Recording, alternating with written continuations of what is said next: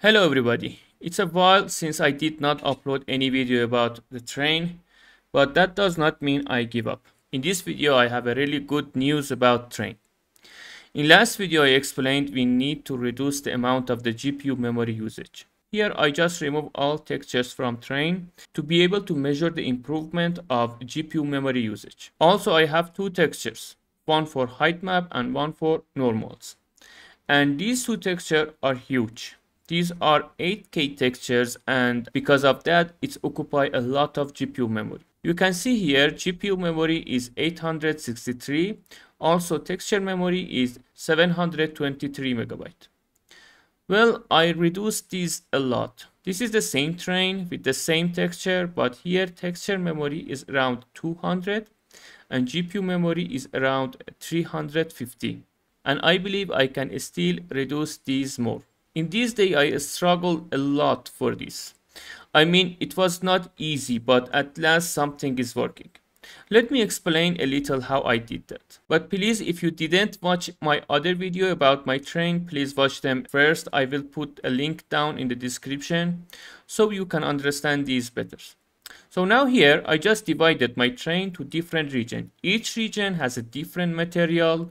Also, I divide everything related to train like height map, normal map to different region. But please note, dividing height map is not easy as resizing that image with image class. I wrote a special algorithm for that because different chunks of train share vertices in edges. And if you resize height map in bad way, there will be a gap between different train chunks. So after creating different regions, I check the lowest LOD number of each region and then I just resize height map and normal map according to that. So what does this mean? It means for the train which has the lower density of vertices, they also have height map or normal map with lower resolution. So this is how you can add your height map or normal map. In shader code, just add a uniform with mtrain prefix. You should not add this texture directly here. Instead, two property will appear in inspector, which you should pass the file path of the corresponding images. You can also add other things related to the train like a splat map in this way. Yeah, simple like that. After that, train will automatically create a material for each region and will put a suitable image texture there. But unfortunately, I could not pass height map images as half float.